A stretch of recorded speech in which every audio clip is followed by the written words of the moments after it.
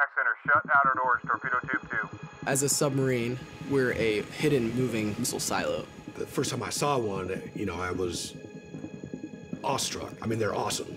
I was up there driving a billion-dollar warship. The sun was coming up over the marsh. It was just a great experience.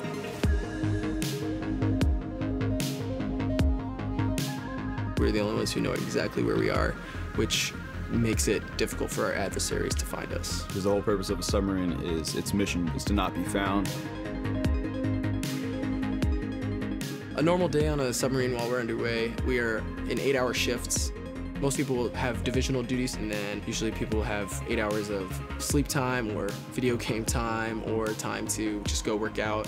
People think that life on a sub is very claustrophobic, and it is definitely far from that. We have lots of space. The submarine is huge. People think you hit your head. I mean, I'm 6 foot tall and I don't hit my head on anything. Sleeping is fine. The food is delicious. It's always 70 degrees and fluorescent. You have your own bunk room, you have your own rack, you have your own rack pan, you have a drawer, you can fit plenty of stuff on it. I was able to sneak a fishing pole into the outboards and go fishing while I was off duty. We'll watch a movie, some people play video games, everybody talks and hangs out. Everyone knows each other. You know your buddies' kids, you know their wives, their girlfriends, you know everyone. So everyone's so close to each other, so it's a tight community. As communications-wise, it's harder for a submarine to communicate with family. I get an email every week, maybe on a Saturday, and I'll reply to those emails.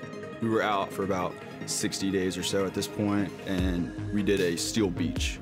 We surfaced out in the middle of the ocean, and I got the ability to go up into the sail and onto the bridge. You got to jump off the boat, jump in the water, swim around. After being underway for that amount of time and being able to do that just for a day, it really boosts people's happiness. Everyone is dependent on the next person. So everyone's trained in damage control, life-saving measures, because talking about 150 people, they're all dependent on one another to keep the boat afloat if need be. You get to know everybody, and you get to see all of those different styles of life, opinions, geographic locations. You get truly all of it on board, where you might not get that in another job. To this day, for me, getting my dolphins, I mean, that's easily one of the highlights of my career. I mean, one of the things I'm most proud of. Pre-launch, tube 2. Torpedo attack center, pre-launch, torpedo tube 2. Down the brakes, dog.